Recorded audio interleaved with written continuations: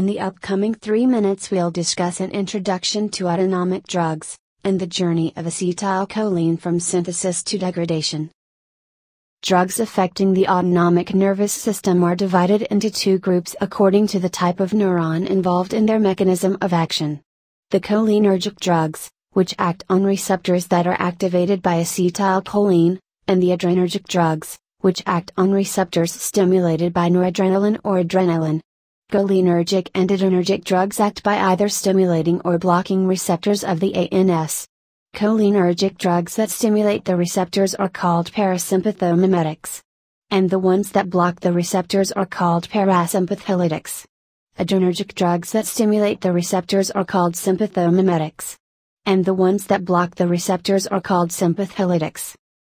From the previous lecture we already know that cholinergic neurons are located in the autonomic ganglia of both parasympathetic and sympathetic, and the postganglionic fibers of the parasympathetic division, the postganglionic sympathetic division of sweat glands, and the preganglionic fibers terminating in the adrenal medulla. In addition, cholinergic neurons innervate the muscles of the somatic system and also play an important role in the central nervous system.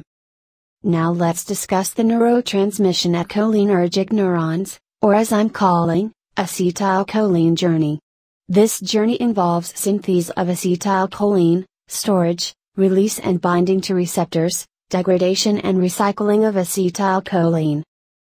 Choline is a compound that carries a positive charge, so it cannot diffuse through the membrane of the neuron. So, it needs a transporter to deliver it to the cytoplasm of the cholinergic neuron. And that is done by an energy-dependent carrier system that co-transports sodium. The uptake of choline is the rate-limiting step in acetylcholine synthesis.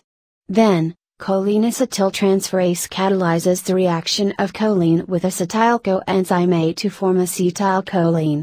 Then acetylcholine is packaged and stored into presynaptic vesicles. As we discussed before in synaptic transmission video, when an action potential arrived to the nerve ending, voltage-sensitive calcium channels on the presynaptic membrane open, causing an increase in the concentration of intracellular calcium. Elevated calcium levels promote the fusion of synaptic vesicles with the cell membrane and the release of their contents into the synaptic space.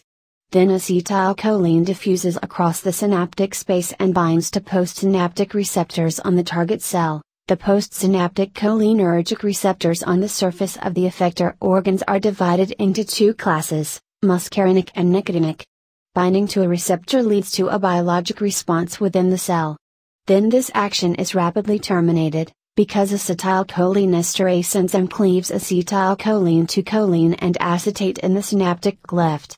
Choline may be recaptured and reused, and the process is repeated over and over. This is the acetylcholine journey. I hope that was useful and entertaining for you. Download the PDF for this lecture from the link in the description.